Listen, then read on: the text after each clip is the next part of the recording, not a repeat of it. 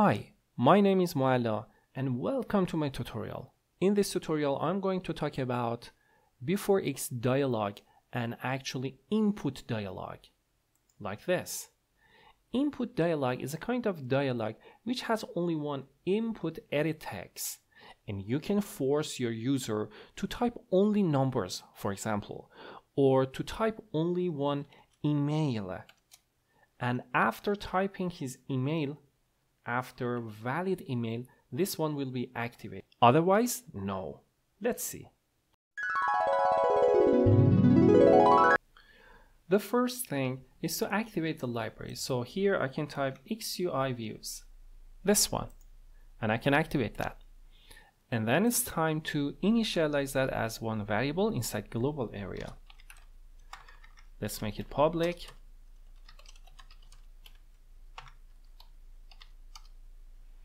And then I can initialize it here. I explained them a couple of times in my previous tutorial. Okay, and now I can use it here.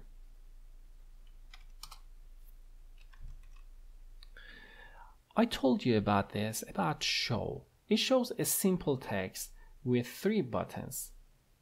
And in previous discussion, we talked about custom, which you can design whatever that you like inside Designer, any kind of layout, and you can load it there. So far, this one and this one is enough for us, but this one, it makes your developing faster. You can design whatever you like by this one, but this one can make it faster. So it's already designed, a kind of list, a kind of input, a kind of other things. Okay, let's use this one. Okay, about this one, list template, I will speak about that later in another tutorial, but you can run this, example here. But now let's use something very simple. The first thing, it needs a template and then those 3 buttons. Let's look at that template. I type B4X template. I have color template, date template, input template, list, line text, search, signature, and time. Wow, you have variety of things, and it can help you a lot while developing something. And this is one of the beautiful things about B4A. It makes your developing faster. Very good. So for now, let's use input. The first thing is to initialize that. And then let's see what we have. Input dot input is one edit text. Like edit text that we have inside Designer, like this one. So you will see one edit text, but with some features that you can configure them. So for example, configure for numbers.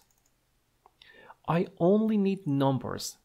So I don't want to allow my user to type, for example, normal letters. It's only numbers. Which kind of number do you want? Do you want decimal? Is it allowed in your edit text? Do you want negative numbers?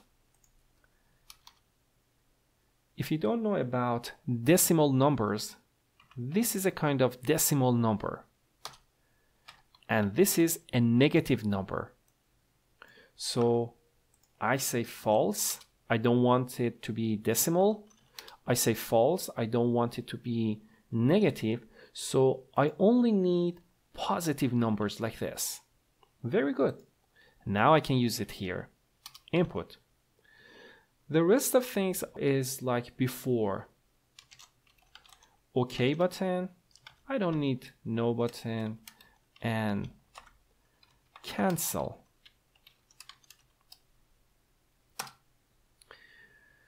So your user is typing something there. What do you want to do with what is typed there?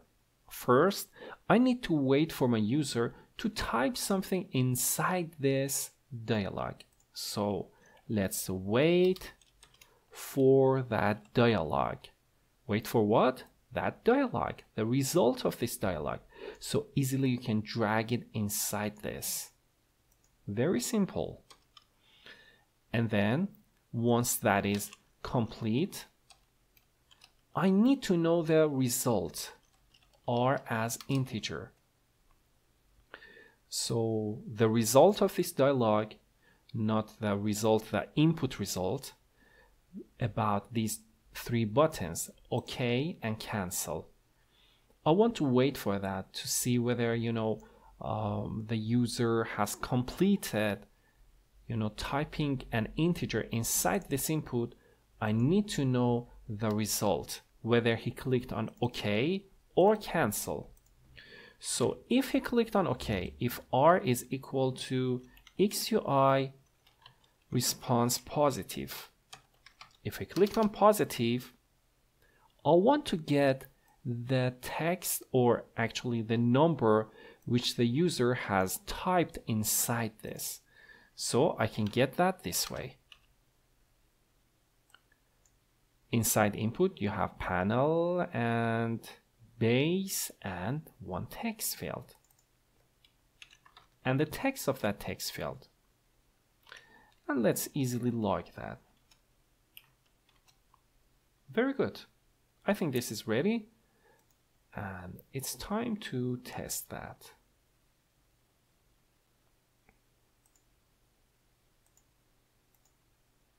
Okay, this is a dialog.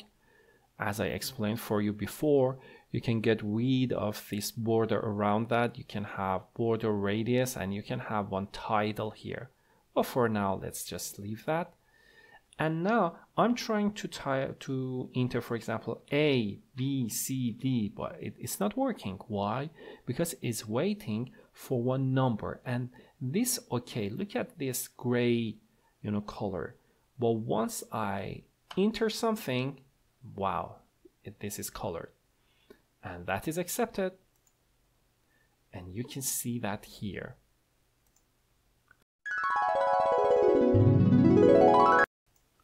Let's look at other features of input template. Here you can type something, and even this one, you can change that. How? Let's see. First, let's see how to change this one. That is one LBL or B4X view. Here you can access it this way. LBL dot.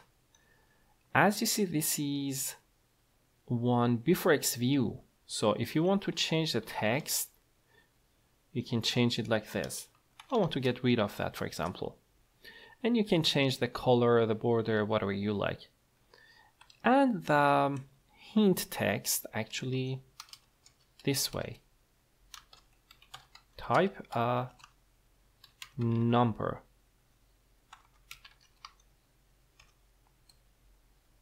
Let's see. Okay, as you see, I have something which is written here and there is no text here.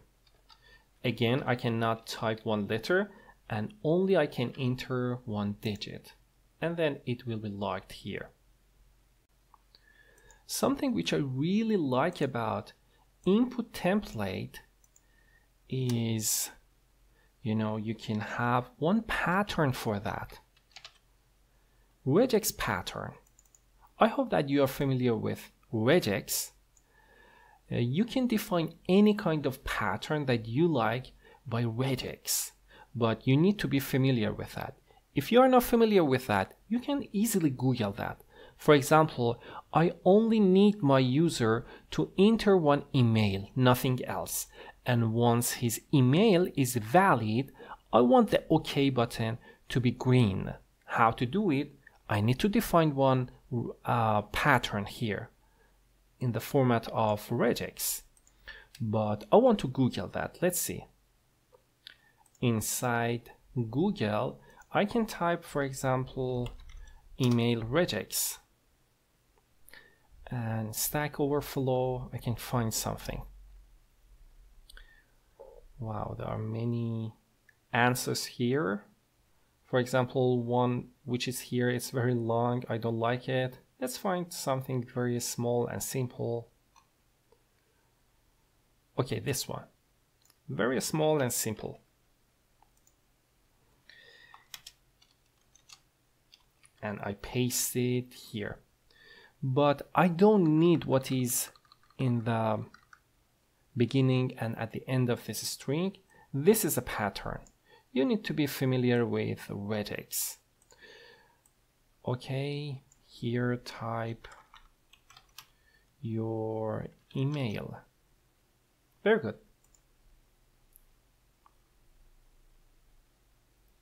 This regex pattern makes input very powerful. For example, as you see, oh my god, now I can only type numbers because I forgot to make this one commented.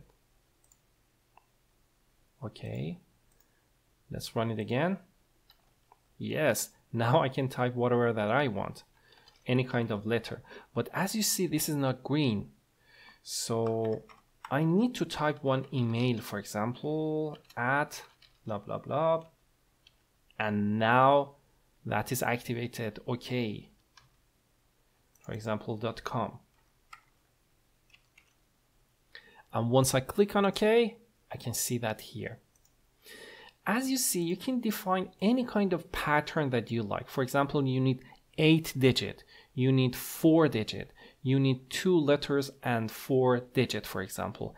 Any kind of pattern that you like. You can define it here, or you can ask someone who is familiar with regex to define it for you, and then you can use it. So this pattern makes input template very powerful.